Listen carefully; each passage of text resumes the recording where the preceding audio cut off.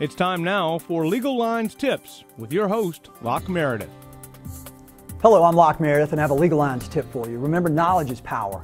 And I want you to know if you have a bunch of medical expenses from an accident or an injury, you may have a lot of different sources from whom you can collect recovery and pay those medical expenses.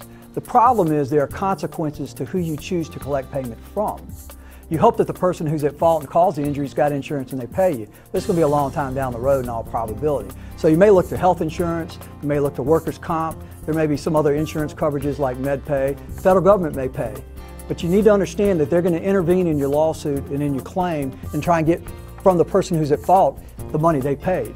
And if there's a limited amount of money available to you to compensate you, or if your source is only it's important to know that certain parties aren't entitled to the same amount of recovery.